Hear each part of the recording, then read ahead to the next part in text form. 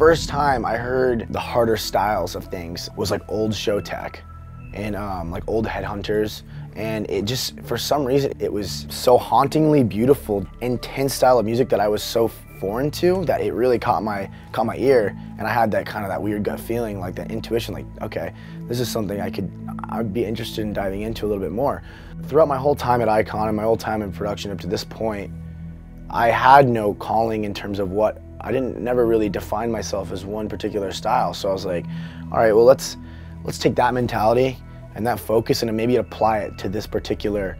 genre of music. And so I started just cross-blending genres, kept going with it, and then it started to kind of just take off on its own. I mean, I started to kind of get a following that had the same interests that I did with dance music, and that's when I started to finally get that concrete following of people that really believed in that sound that I was making and that style and really wanted me to push forward with it. They'd, you know, like, you gotta keep doing this, this is awesome, no one's doing this, like, you're doing something that's never been done. And that's what kept me going, hearing stuff like that, because, you know, it's a battle, like when you're an up-and-coming producer.